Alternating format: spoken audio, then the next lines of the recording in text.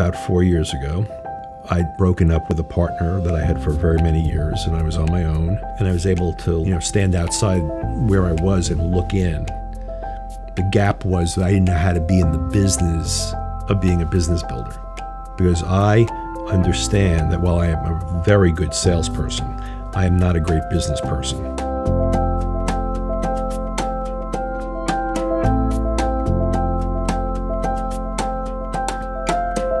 The idea of having somebody coach you through the hard times in the business and think through what it is to have an inventory of client activity and what it is to build a base of revenue and to think like a business person, it's just not common in our industry.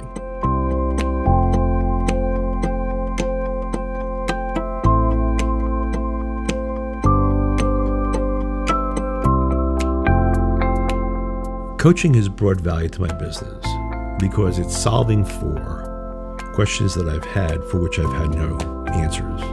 What does it take to produce ongoing revenue that creates value today? What do you have to do to have a business that's transferable? Those are the things that I've gotten out of coaching. I like the world that I live in, and I like the free time that I have, and I like the other contributions I make to the industry. And I don't think I'd be as free to make those if I didn't have some sort of structure and design for the rest of my world. We need a structure and design for how to be in the business. That's how you get big. That's how you buy yourself free time. That's how you control your business instead of being controlled by the business.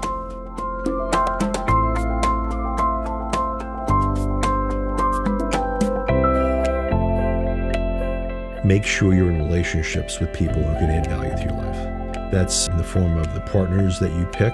That's in the form of the businesses that you choose to be in.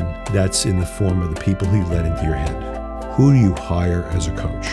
You want to allow people in who are all about your success and about expanding your universe.